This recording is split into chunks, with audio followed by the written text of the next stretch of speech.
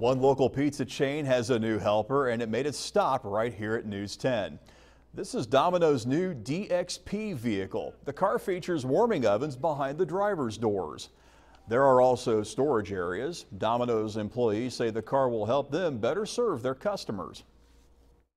We deliver a lot of food, and we don't have the best vehicles to do that. So they put a lot of time, energy, and money into trying to design something that made a lot of sense for our industry. I think they absolutely succeeded. And how about this? The car can hold up to 80 pizzas at one time.